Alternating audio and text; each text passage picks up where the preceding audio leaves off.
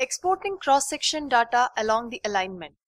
Hello everybody, welcome to a video session on exporting cross-section along an alignment.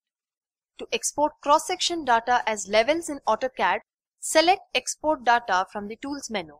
Select To CAD in Export drop-down. Click on Export button. Now data have got stored in a temporary location. Open CAD Package.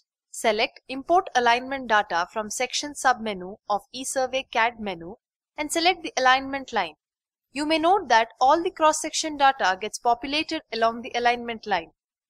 If cross-sections are not starting from 0 value, then you may note that data may not get imported, indicating that the alignment is shorter than the cross-section value. Say, if you have a cross-section from 10,000 and if your alignment is just 1000 meters, then the data will not get imported. The program will first try to find chainage 10,000 in alignment line and will not find it. In such cases, draw a dummy line of 10,000 meters and join with alignment line at starting vertex point and then import the data.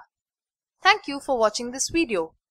In the next video, you will learn how to create cross sections along alignment having canal drops.